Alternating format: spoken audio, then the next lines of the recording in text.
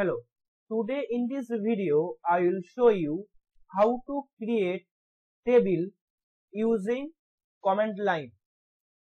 First open your CMD and my left hand side you open the phpMyAdmin dashboard and right hand side you open the CMD window.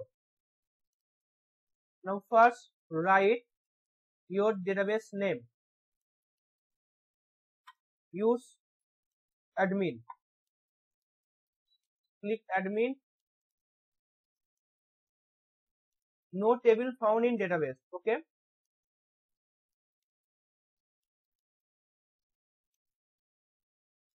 Go to CMD and enter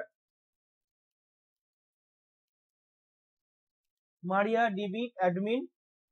Now query for create a table. Create table, then table name is demo. First variable is or first column is name, varchar 50, comma, and second column is email,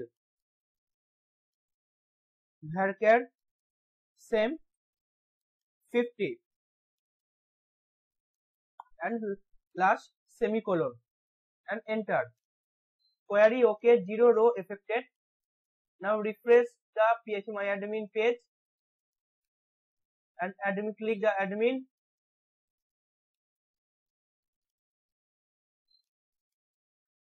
The demo table is created and click the demo table. See, name and email field add. This way you can create database table using command line. Thank you.